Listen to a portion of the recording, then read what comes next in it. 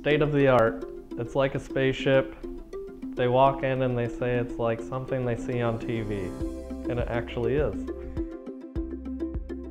People are telling us that, this is just so much shorter. What didn't last as long as last time, right? Well, it really did, but they just are more comfortable.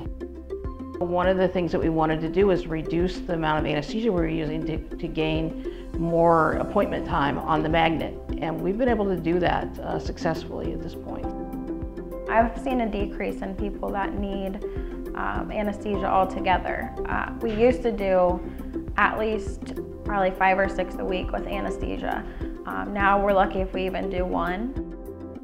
We in fact did a 6-year-old last week for a brain MRI and MRA, beautiful images. He didn't have any sedation, nothing. The first set there was a little bit of motion, and after that he settled into watching his theme, and he was very excited. I think it just goes a little smoother and just less claustrophobia, less patients clawing out and wanting to climb out of the machine. I think that percentage rate has gone down dramatically and that's good for us. We're seeing really, really exciting, positive trends with the Sentient Suite, and very excited about it.